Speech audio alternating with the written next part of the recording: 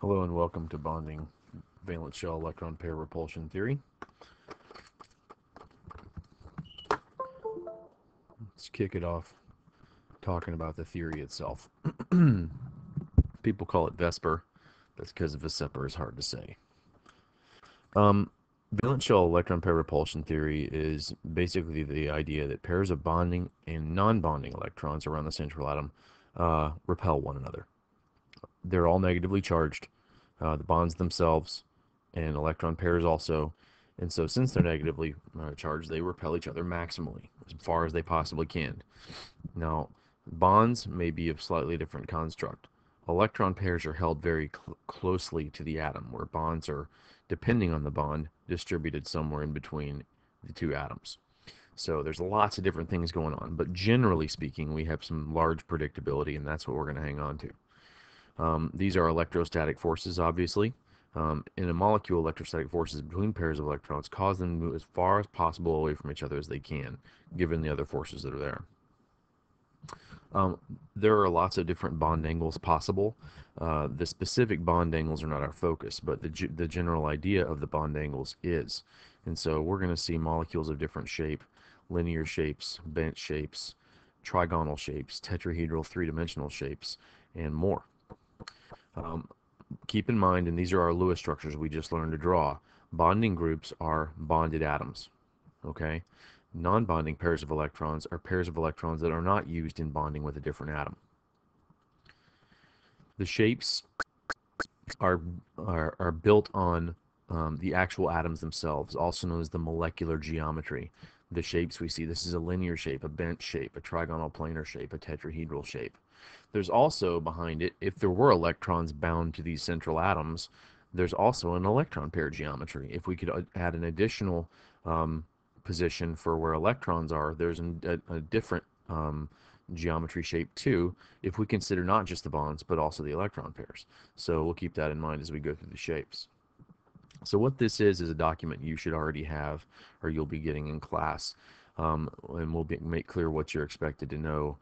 Some of this happens in this video, some in a future video, but big idea is that you'll be directed to specifically what's expected for you to remember. First things first, when we have a central atom with two bound species on either side and no pairs of electrons stuck to the central atom, we call it a linear shape. And a linear electron pair geometry. Notice there's no electrons around here, so there's only this linear shape totally. Both electron pair and molecular geometry are linear.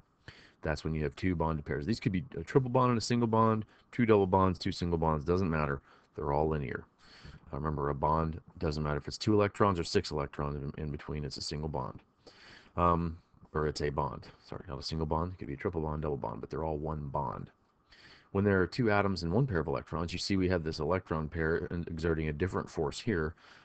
It forces these two bonding pairs downward. So imagine that we stuck a pair of electrons here. It would force these two downwards, repelling them like a balloon rubbed on your head makes your hairs repel each other. So we call that a trigonal planar electron pair geometry. In other words, it's got three poles and it's flat if you laid it on a table. But the molecular geometry, ignoring this pair of electrons, is bent. Bond angles make sense here. It's 180 degrees straight across here. It's a straight geometry. And it's a little less than 120 degrees between these bonded pairs now. When this bond here is referring to the distance between two bonds. So this is less than 120 compared to the next one down here because this electron pair is closer to the central atom than the bonds are, so it exerts a greater downward force. And then we move to the next species. It's got three bonded atoms around a central atom. Trigonal planar again is flat on the table. Okay, so maximum repulsion leads to a 120 degree bond angle, exactly assuming these three things are identical. Now examples are given here, bond angles are given here. Notice lone pairs exert a greater force than a bonded atom. That's because they're closer to the central atom. Notice that in atoms that have zero lone pairs, the electron pair and the molecular geometry are the same. Notice that as you start adding lone pairs, the molecular geometry does not match electron pair geometry. We also have hybridization here. We'll get to that soon in the video. We also have best valence shell electron pair repulsion theory notation. This is not necessary to memorize. it is necessary to understand because we may communicate in that type. If we have four things around the central atom, four electron regions, two bonding, two lone pairs. We have, this is essentially water shape. We have a tetrahedral shape for all three of these, but we should note here that our molecular geometry is bent again. Our three-dimensional shape, though, is tetrahedral. And when you have 3 and 1, you notice we still have that tetrahedral electron pair geometry, but we have what's called a trigonal pyramidal shape for the three-dimensional shape, ignoring electron pair. Notice the bond angles for both of these are less than 109.5. This one's more, even greater, smaller bond angle here than these are because these pairs of electrons exert a greater force than this single pair of electron does. But you don't really need to know the exact values. When all species are around that central atom are the same, we would expect 109.5 exactly. Let's see. And now we're moving into expanded octets. And really all we need you to know here is the general 5 electron domains around the central atom is trigonal bipyramidal.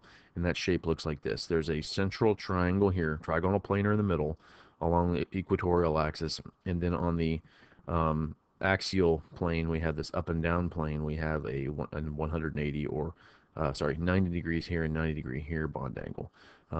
Really, on these, you don't need to know anything more than the trigonal pyramidal shape. We will discuss some specificities about the interesting nature of this shape, the bond angles therein, and there's examples on the side. You do not need to know the exact molecular geometry. We're not going to ask you these. We may have you draw them, though. We may have you draw Lewis structures. We won't make you predict molecular geometry necessarily. Then finally, when you have 6 electron domains around the central atom, you have an octahedral shape. And instead of having a trigonal planar around the central atom, you have a square planar, and then you have again the axial plane up and down. So the examples abound. We'll be doing a lot of these in class where we draw the Lewis structure and with our paper predict the shapes. But as far as assessments go, you're only held to up to the tetrahedral electron pair and molecular geometries by memory. So the green you don't have to memorize exactly. We will work with them though. So starting with Lewis structure, going down to shape. When we have something like carbon dioxide, we have 2 bonding pairs and 0 lone pairs. The electron pair geometry is linear. Molecular shape is also linear. Notice I didn't draw anything here. We don't need to be able to draw the 3-dimensional shapes. This is not a class that needs you to be able to draw. When you get to organic chem, you'll do plenty of that. Water, we have the shape that we're very familiar with. We have 2 bonding pairs and 2 lone pairs. The electron pair geometry is tetrahedral, but the shape is bent. Boron trihydride, one of our exceptions to the octet rule. We have 3 bonded pairs and no electrons. That's trigonal planar. That's the flat, the triangular shape, the Dorito, if you're into the Doritos, if you get a perfect one. Ammonia, we have 1 pair of electrons and 3 bonded pairs. Also tetrahedral electron pair geometry, but a pyramidal or trigonal pyramidal molecular shape. In methane, 4 bonded pairs, 0 electrons, tetrahedral. This is the idea. This is what you need to be able to produce given a formula and up to the 4 electron pair domains. As far as things with 5 and 6 electron pair domains, we will be drawing Lewis structures. We might ask you how many electron pairs are around the central atom, but we won't ask you the specific names of all the shapes. Okay, molecular polarity is another huge topic for us because this predicts a lot of the behavior of molecules. We have to be able to understand the behavior. This is why we're in this course. Molecular polarity is based on a couple of things. First of all, molecules that are symmetrical are generally nonpolar. Now, that's not perfect, but something like carbon dioxide, even though you might say, hey, that's a polar bond, the fact that we have 2 diametrically opposed polar bonds leads to an overall nonpolar molecule. Same thing is true of carbon tetrachloride. Carbon tetrachloride is tetrahedral, so when there's maximal repulsion in all angles, even if you have a polar bond in each direction, as long as they're equal, it's nonpolar. Now, asymmetry can stem from different atoms across bonds, and what you know with asymmetry, we may have an atom that has a different electronegativity difference here, and that can create a polar molecule. So instead of having carbon tetrachloride, we might have something like this, which is CHCl3, also known as formaldehyde. This compound is completely chemically different from this, and part of it is due to that difference in that single bond right there. And it creates a polarity across this molecule that makes it act differently than carbon tetrachloride does. We're so used to drawing these shapes, and here's a tetrahedral molecule. This is a space-occupying model of carbon tetrachloride, and the little dark blue is the electron-dense areas on the molecule. It's kind of neat looking to see something as a shape that, who knows, someday in the future we might actually see something similar to that in a microscope.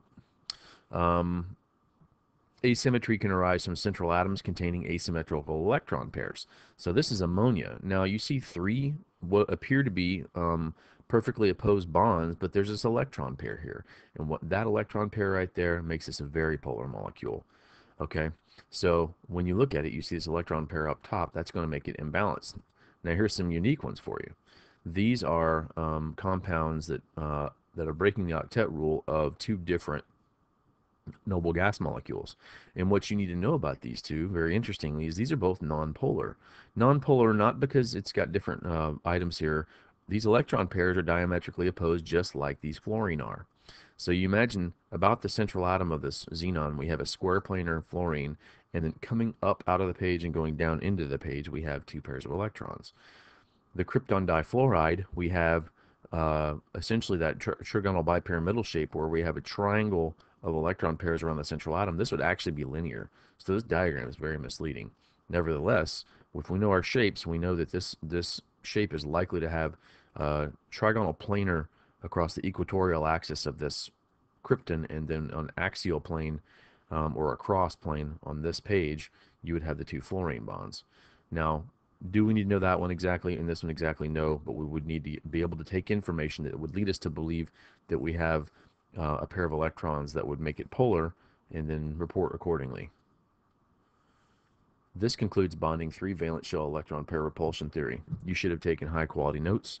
Please rewatch this video as you need, and the more you learn, the more questions you better have. We expect you to talk to us in class about anything that might come up based on this video. See you there.